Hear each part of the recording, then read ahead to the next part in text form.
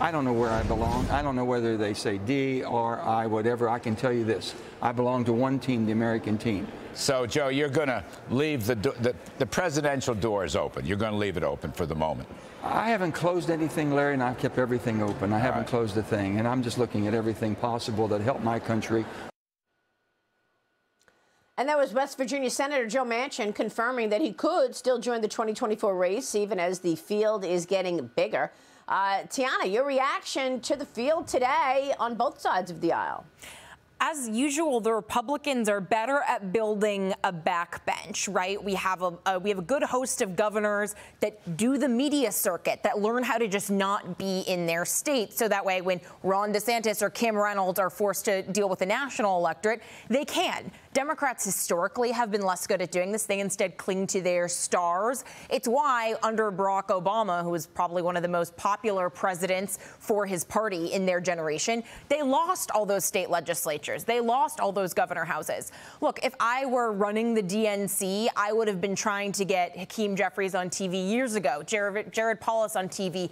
You have Andy Bashir. You have a lot of local Democrats who know how to rally their base while not alienating those in the center. On a national level, it's a whole different show. You see that it's Joe and Kamala and then Secretary Mayor Pete Buttigieg. And that's how you wind up with someone like Robert F. Kennedy Jr., who I think is a deeply unserious person. If you want to talk about someone who shares disinformation, it's not Donald Trump, it's RFK Jr., Yet he's still cleaning Biden's clock. He's getting, almost a fifth of the vote in this primary polling against an incumbent president.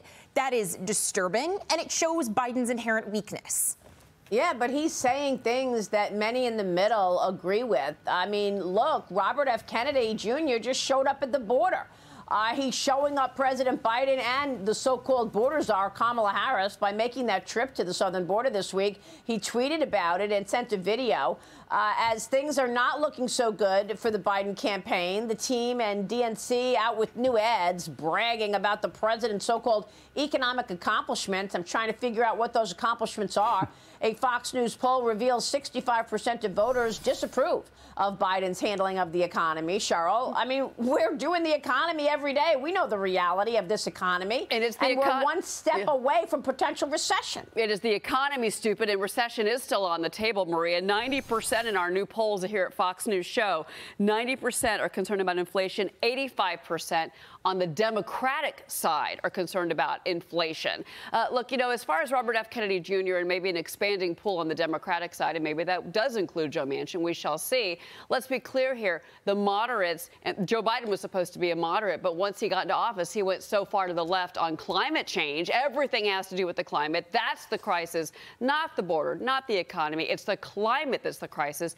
In his opinion, that has hurt him in his own polling. That makes him vulnerable politically. As far as the economy and a coming recession, when you have an incumbent president that's going to be facing still a very difficult and uneven recovery that still is not, well, technically a recovery at all, again, that hurts this president. That makes him vulnerable. It'll be interesting to see how the Republicans jump into this fray and if they can run maybe a little more in the middle and pull some of those Democrats over to their side.